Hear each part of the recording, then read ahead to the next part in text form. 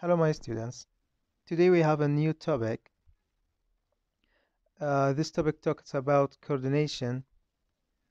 So, our objectives for today are understand how organisms are able to respond to changes in their environment and understand that a coordinated response requires a stimulus, a receptor, and an effector. Okay. In order for living organisms to find food, avoid danger, find mate, basically everything they need to do to live, they could have to be able to respond to what's around them. Now, any change that occur in an environment, we call it stimulus. Organisms need to be able to detect these stimuli and then respond them.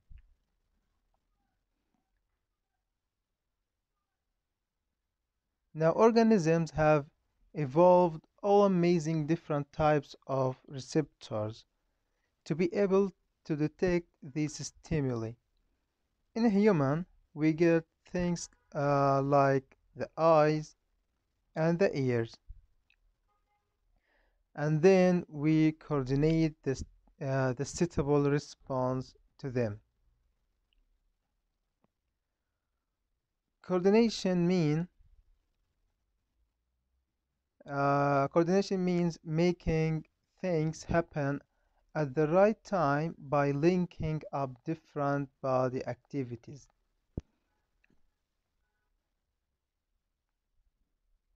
Humans and other animals have two organ systems which do this. We have two systems um, to do coordination.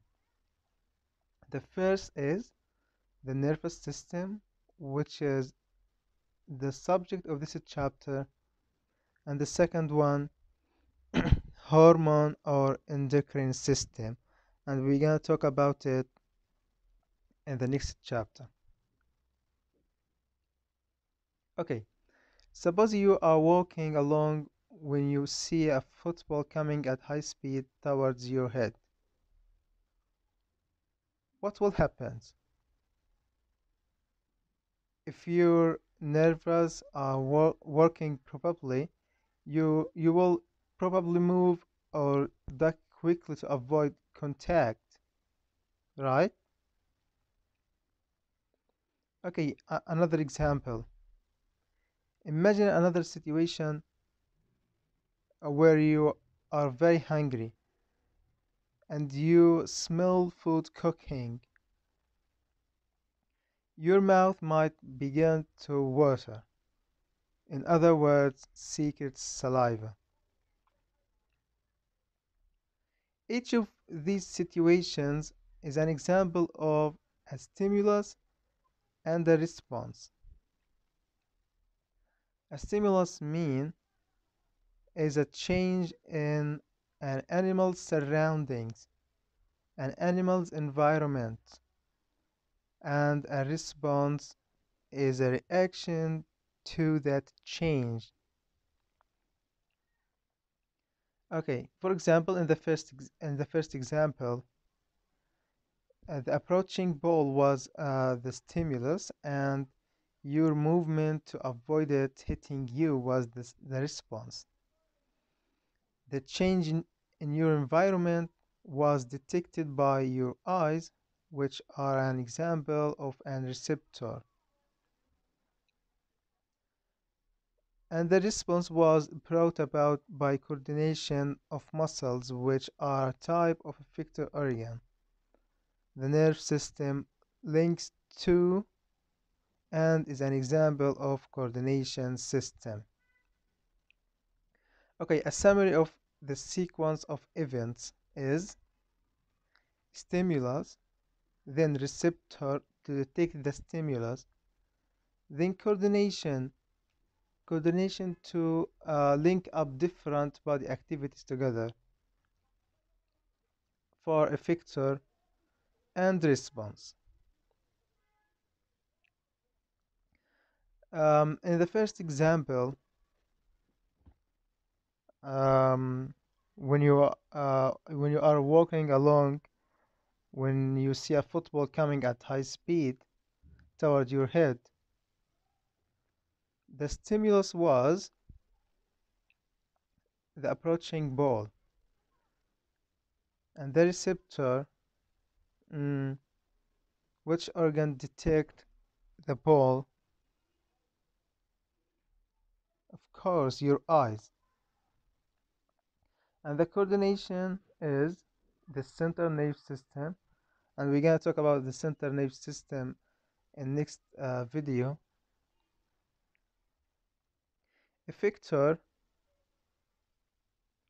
muscles, and response, your movement to avoid the ball hitting you. Again, stimulus stimulus is a change in the surrounding of an organism that it produces a response, and response mean reaction by an organism to a change in its surrounding. Receptor mean cell or organ that detects a stimulus, and effector organ that brings about a response, like a muscle or gland. Okay, another example: stimulus, receptor, coordination, effector. Okay, an example uh, 2. You are very hungry and you smell food cooking. Your mouth might begin to water, in other words, secret saliva. Stimulus was the smell of food. This is a smell. Okay, the receptor is, think, the receptor is what? Yeah, nose. And the coordination is the central nerve system. Effector, the salivary glands, and the response was secret saliva. Okay, let's take another example. Or before that, the information in the nerve cells is transmitted in the form of tiny electrical signals called nerve impulses. So, what's the meaning of nerve impulses? They are the tiny electrical signals. Okay. The surroundings outside the body are called the external environment, and the inside of the body is known as the internal environment. Like what internal environment? Like um, body temperature and the blood glucose levels and so on. And you will read about these response in chapters 7 and 8. Okay, another examples about stimulus and response. Identify the stimulus, receptor, coordinator, effector, and response. And this is the example. And this is the question. The sound of a starter gun making an athlete start a race. Okay, you have 30 seconds to think about this question. Identify the stimulus, receptor, coordinator, effector, and response.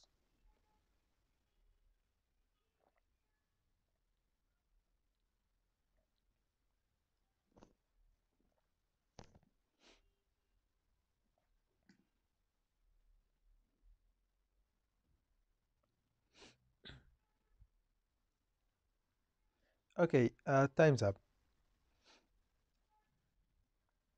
Stimulus, the sound of a gun. The receptor, which organ detect the stimulus?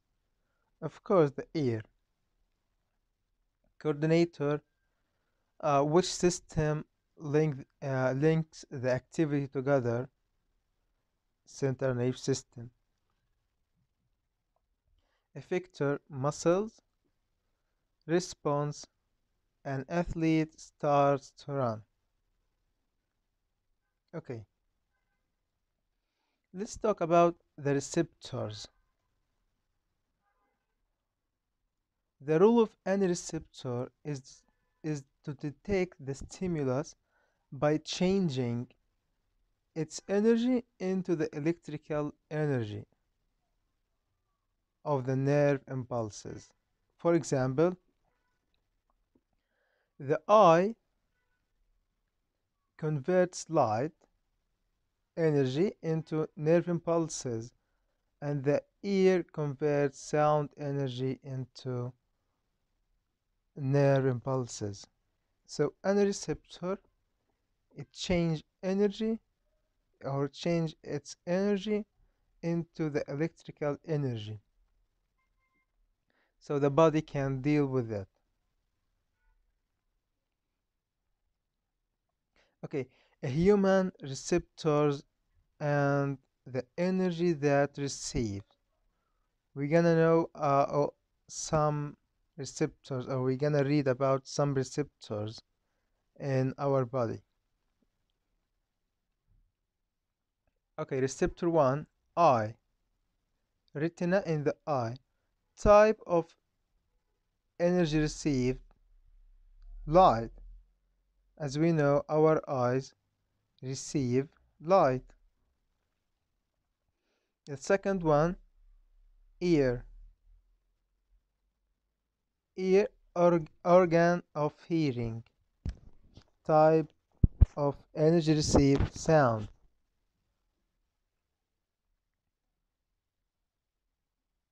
Um, Ear, organ of balance, mechanical. Okay, tongue, chemical. Tongue, chemical.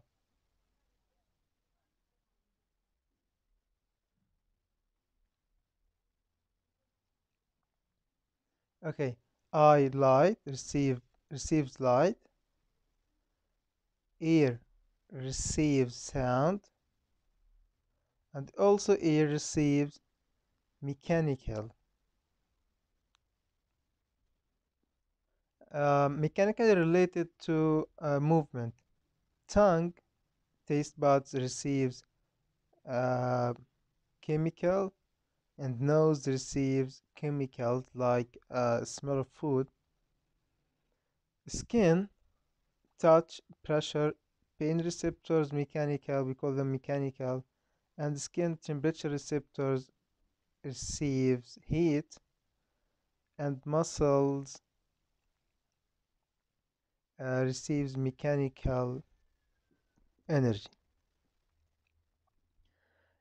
Note how a sense like touch is made up of several components.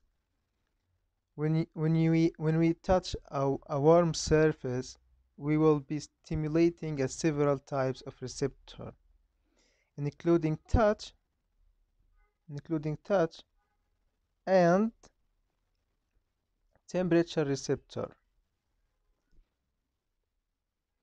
as well as stretch receptors in muscles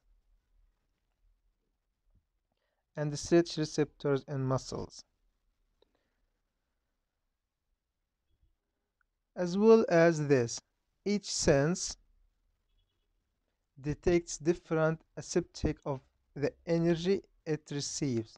For example, the ear don't just detect sound, but different loudness and frequencies of sound, while the eye not only form an image, but also detect the brightness of light, and the humans can tell the difference between different light wavelength. So senses tell us a great deal about changes in the environment.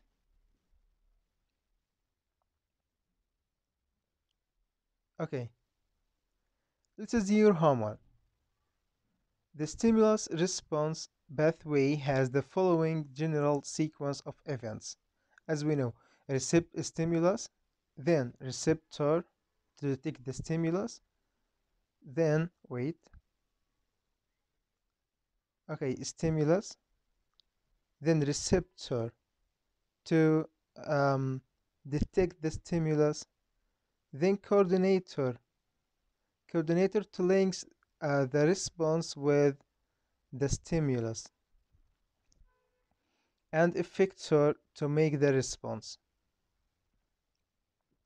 So identify the stimulus, receptor, coordinator, effector, and response for each of the following situation. Ducking out of the way of a cricket ball, the smell of food causing a dog to produce saliva, dropping a hot plate that has just been picked up, and so on. You have to write the stimulus, the receptor, coordination, effector, and response. And the second question is complete the table to identify the type of stimulus received by each of the following receptors. Some receptors organ may respond to more than one stimulus, as we know. Okay, that's we have today. Thank you and goodbye.